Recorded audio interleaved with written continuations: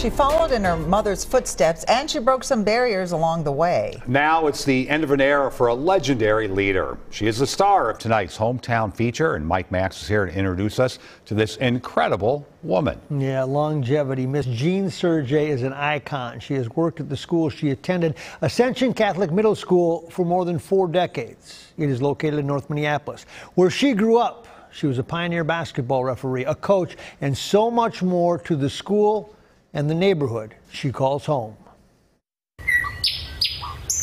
Inside these hallways in this building has lived a legend, and her tenure is coming to an end. So are you guys going back to the Patriot Club? Miss Jean is a fixture to kids here. Yeah, I'll miss them. I'll miss them. I'll miss the people that I work with, too.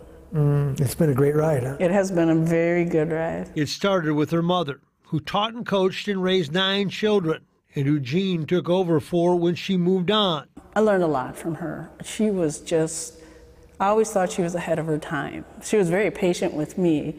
When I would do her classes, she would say, no, that's not how you do it. You do it this way. And out of that, she became a coach and loved it. Watching the kids just actually, they're coachable.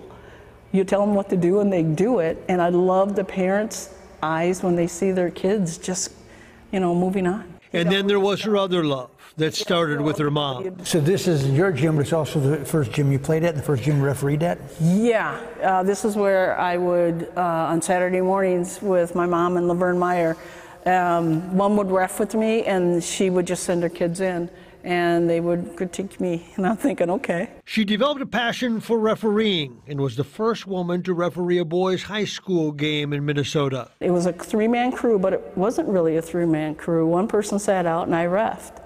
And every half, the guys would switch, and I thought, third quarter, I get to sit down now. The guy goes, no, this is your day. You're reffing this game. And I went, okay. But it was at Ascension where she ascended to assistant principal. That was her home away from home. These hallways, what comes to mind when you walk through them? I don't know, peaceful, quiet. And it's not in the morning. But it still is your peaceful, quiet. Yes. This is where you have peace, right? Yep. It is located on the north side of Minneapolis, where she grew up, near Broadway Avenue, a place that has changed. I mean, you could walk Broadway and stop in stores, get a Coke, get popcorn. It was different. It makes me sad that we can't go outside with my kids, or when I taught Phi Ed, I was everywhere. I took our kids everywhere. You can't do that anymore. She gave her heart to the neighborhood, to the city, to the school. 43 years on the staff.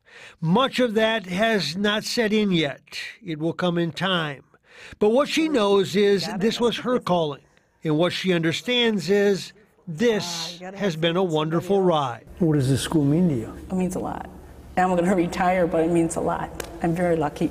Lucky that they wanted to keep me.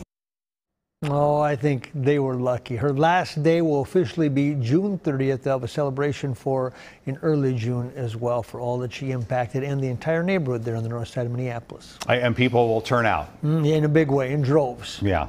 Well done, Mike. Thank you.